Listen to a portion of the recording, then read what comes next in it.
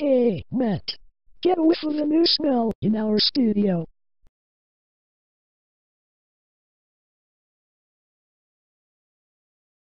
What a lovely smell, Janet. It smells just like one of my old high school classrooms in here. I got one of those automatic deodorizers to place in our studio, and I also got orange tangerine scent for it. Now, it no longer smells like burnt popcorn in here.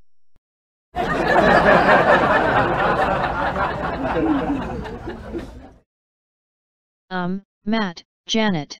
I need you two, over at the Kid in Bed set right now. It's time for us to shoot the 1987 Universal Television Kid in Bed logo. We are on our way right now, Diane. I was just showing Matt our new automatic air freshener to take that burnt popcorn smell out of our studio. This is an old Kmart building, you know. And that's what Kmarts are supposed to smell like.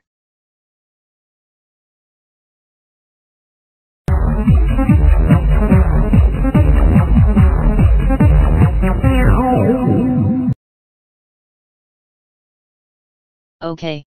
Now that I have everyone gathered around, we can get ready to shoot this logo. The evil globe should be here any minute now, Diane. I told him we were doing his logo, Kid in Bed style.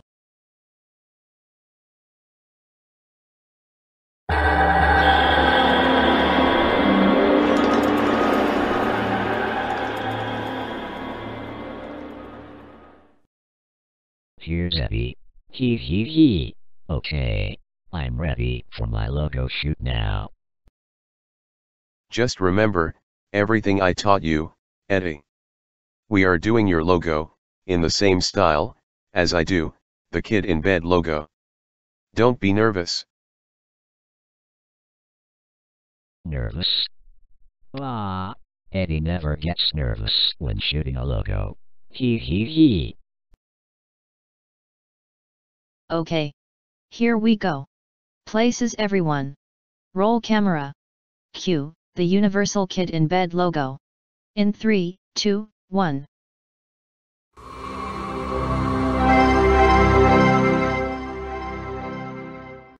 Universal! Holy heckaroonie! That made my heart jump. I was not expecting Uni to do a sad kid-like voiceover. But the Silver Dic logo told me I had to do it. Especially since we are doing this Kid in Bed style. Whatever. Yeah. That was kind of my fault. I told Uni to do the logo, just like I do. I didn't expect he would do a voiceover though. But the script called for Uni to do his 1987 jingle after the end of the Dic 87 jingle. There is no voiceover written in the script. Yeah. And I'm the guy who writes the script for these logos. I knew to expect the evil globe to pull off some trickery like that. Well, I guess the only thing to do would be to try again. And we better get it done quickly, before I get too comfortable and fall asleep. Well, you can take your nap break later, Andrew. We have to get this logo done though. Roll camera again. Cue Universal logo again. In 3, 2, 1.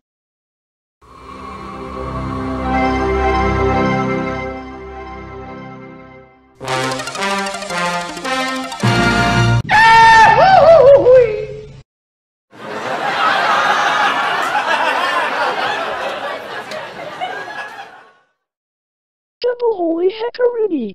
Uni made me jump again. I was not expecting him to scare the crap out of me like that. Ha. I wanted to scare you again, just so I can hear your trademark catchphrase. Holy heckaroonie. He.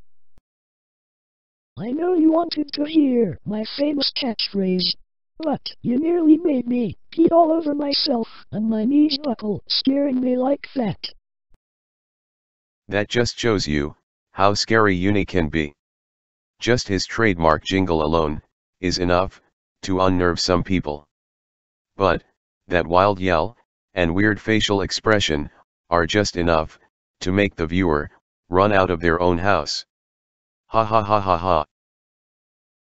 Well, I damn sure wouldn't want him to do that to me while I was laying here trying to take a nap. I told you, Andrew, you can take your nap later.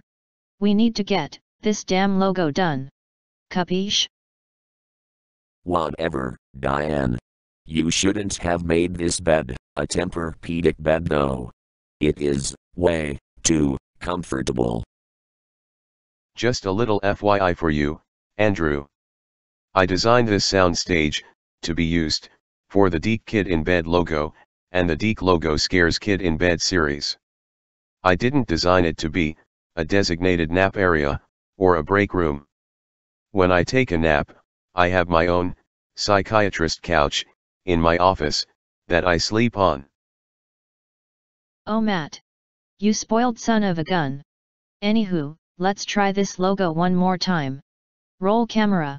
Cue the Universal Kid In Bed logo, in 3, 2, 1.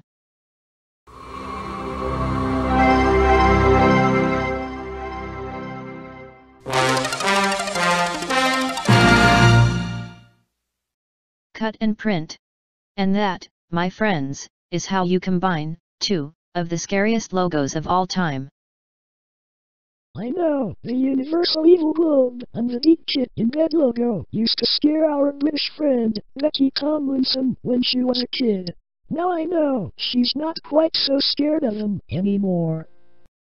On the contrary, me and Uni are still just as scary as we were when we was being used by our respective studios. I know you guys like to look at me in this form since it is my original creepy form.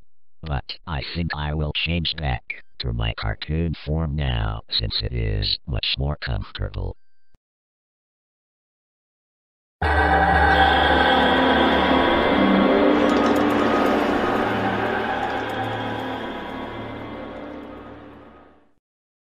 There. Much better. Hee hee hee. Now that the logo is finished, Matt, where are you taking us out for lunch today? I thought I would take us all to that new Guy Fieri restaurant that just opened, where our old studio that burned down used to be. I hear they have a great buffet there. Oh boy, I cannot wait. I'm a huge Guy Fieri fan. I know, he always makes great bar and tavern style food too. Hee hee hee.